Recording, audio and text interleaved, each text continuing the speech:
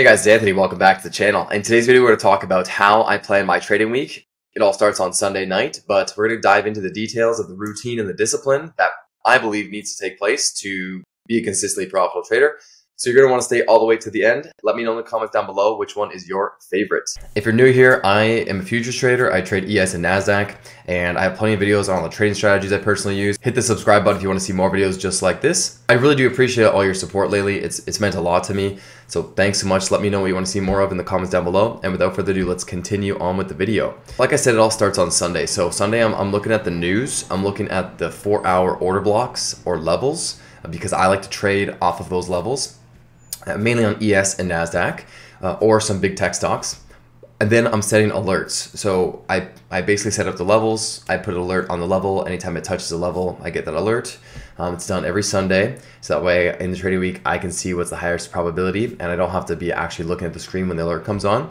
And this takes about 1 to 2 hours typically. I'll usually do back testing on Sundays also. So that could be more than 1 to 2 hours, but I'm just going through all the names I like to look at and I'm just setting out levels, and then I'm just putting alerts for when news is coming up, and I'm going in Evernote and I'm updating the mantras I might tell myself, or I'm updating my trading plan. I might tweak a word here and there. I'm just improving, or I'm revising or rereading my trading plan, and I basically do that on Sunday, so that way when I wake up Monday, my trading plan is as good as it can be with the current strategies that I'm using. And I might, have a certain note here to be more patient because of this news coming up. I just do that all on Sunday, and obviously it can be done in literally 30 minutes, but I usually spend a couple hours on Sunday. Then during the week is my schedule. So I'm really big on schedules. I think that having a schedule as a trader is probably the most important thing you could do, and sticking to that schedule, just having consistency in general, is the most important thing to a profitable trader. So during the week, wake up 6 a.m. I go to bed at 10 p.m. and I'll wake up, have coffee, I'll have a hydration, basically get electrolytes and water, get that down, probably get like either a bagel or I just do a fruit. And I do CrossFit in the morning, or I'll do my own workout in the morning, but usually CrossFit in the morning. I'm back just after 8. It's about an hour workout. Get home, cold shower, 8:30. Eat something while I'm kind of doing the rest of the stuff before market opens.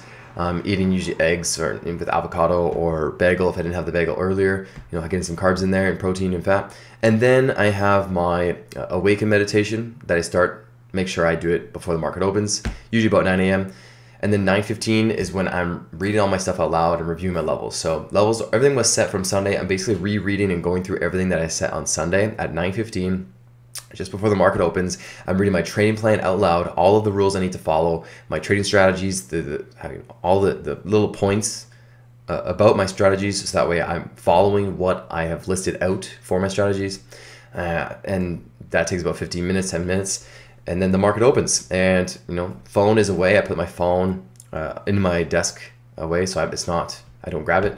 And I'm just watching the charts, trading until about 12 o'clock. And then 12 to 2 is when I'm taking a break, right? I'm taking a break because I trade again from 2 to 3 if there's any opportunities. So 12 to 2, usually I'll go ahead and lift weights, or I'll do some stretching, or I do some mobility stuff, or eat. So, the odd day I do 2 workouts a day. Just only like twice a week I do like 2 workouts a day. Most of the days just 1 workout.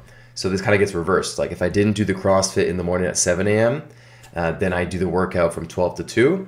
And then some days I do the CrossFit at 7 a.m. and the workout at 12 to 2. But nevertheless, if there's no double workout, then 12 to 2 is like just a break, having a break. Maybe I go on social media, maybe I watch a YouTube video and I eat. And then 2 to 3 p.m. is when I'm trading again. Then 3 to 4 p.m. is I'm reviewing the trading day. I'm writing down what I learned, what I could improve, what was good, like what I did well. Because I'm trying to reinforce the things I did well. I'm trying to improve the things I did not do well. And then 4 to 7 p.m. is creating content or backtesting. And then 7 p.m. is having dinner. And then I'm relaxing until bedtime. And bedtime is 10 o'clock. So I'm asleep 10 to 6. And then just repeat. And that's literally my schedule Monday to Friday. Honestly, Monday to Saturday, even Sunday. I still try to keep the same schedule on Saturday and Sunday, but I will say, I might sleep in on Saturday and Sunday, get up at 7 a.m. or the odd time get up at 8 a.m. But I try to keep the schedule as close as possible, so that way it's easy to maintain the 10 to 6 during the week in terms of sleep schedule. So that is my routine, and I am a firm believer of, routine and discipline is everything. So the more routine, the more disciplined you are in your personal life, the more routine, the more disciplined, and more consistent you are, I believe at least, in your trading career. So let me know in the comments down below if you have a routine. Is it something similar? Thanks so much for watching, and I'll see you in the next video.